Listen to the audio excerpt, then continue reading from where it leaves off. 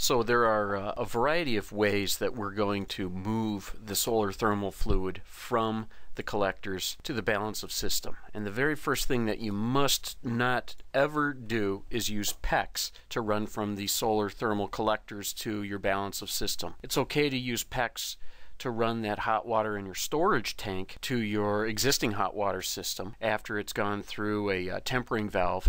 But we really truly do not and cannot use PEX to take that hot water from the collectors back to the balance of system. I heard a story a few years ago where a gentleman was telling me about how he was designing his own system, and he knew he shouldn't use PEX, but he was just temporarily testing it out. And so he installed PEX from that collector, and we had stagnation at the collector, and that hot water collected and built to the PEX, and he said he could see it bulge. That PEX got so hot it physically bulged, and eventually it burst. It was quite a loud crack of sound when that thing finally let loose, and thankfully there was no one around in the location where he had it at, but he said it could have been quite a spectacular mess. The moral of the beast is we want to run copper. There's another product on the market that's kind of an accordion stainless steel pipe, which is a little more expensive, but it has the added value that already installed insulation on it. You just put your fittings on the end, attach it to your collector, run that stainless steel corrugated piping in through the house or wherever it needs to go, and terminate it to the ends. Typical though in our installation we're going to use is a copper. There are really two types of copper system. There's the soft copper, which is generally a rolled copper, and then there is the harder hardline copper. So when you buy a stick, a 10-foot stick of copper, that tends to be a little bit harder of a copper. It has a slightly thicker bit of copper in it. We can talk about later, and maybe not in a video, but we will get into the different types of copper and the proper sweat soldering of them. But generally speaking, we can use soft copper to run the lines between the tank components and to the collectors. And since we want a nice possible straight line, it's not a bad idea to go with the rolled copper. It looks better if you go with sticks of copper and sweat soldering them, but I will show you a picture where I had a leak in a fitting and it ended up being more problem than it was worth. I got it fixed, but it was a problem where I pressurized the lines and realized that one of my lines was leaking. So straight lines. There are also some rules that we will want to follow, that we want to be below the decking of the roof by a certain amount, typically 18 inches, and we'd like to do as straight of lines as possible for cleanliness looks and just to generally know where the collector's inlet and outlet runs are going to be. Insulation has to be done, and we'll talk about open foam versus closed foam insulation here in just a bit.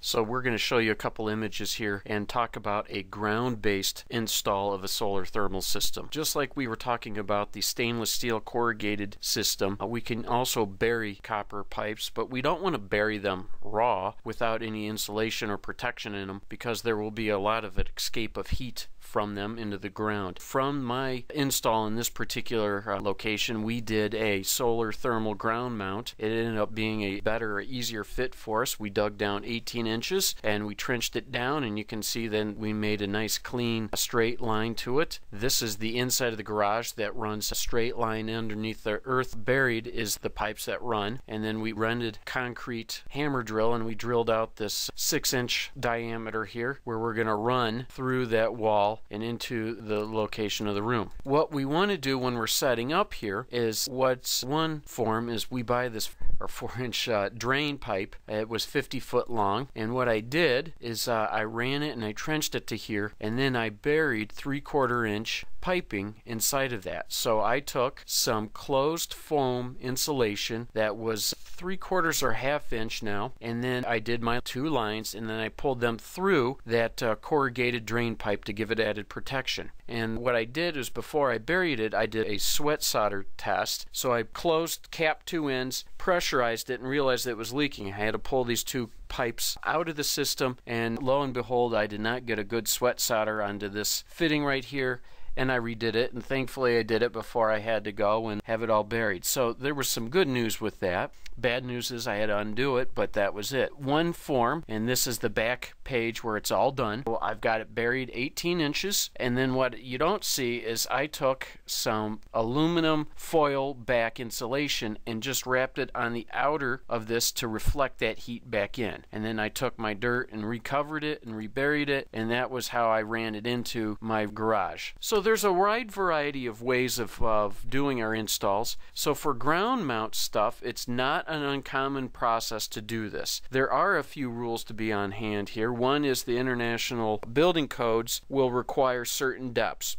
I went down to a minimum of 18 inches, so no one would just do a regular shovel and hit it. Then I put it into this drain pipe just to give us a added protection. And then on my home, I have a list. The building inspector will now know that I've got a line here as well, so that everything is located and marked. And that's really what you want to do, is work with your authority of having jurisdiction to verify that everything's up to snuff and up to code. And then later what I did is I just ran 290 straight up, and I have sort of like a French drain with some gravel right here that will prohibit the water from draining into this sealed system. So I used a can of great stuff and closed that end, same way with the other end, so this is now closed off to prohibit moisture from getting in. There are different products that are rolling out, but if you have very long runs to do, it becomes cost prohibitive in certain instances, as just opposed to running your copper lines and sweat soldering them yourself. So this will be an accompanying to the roof mount system that we saw just a few minutes ago.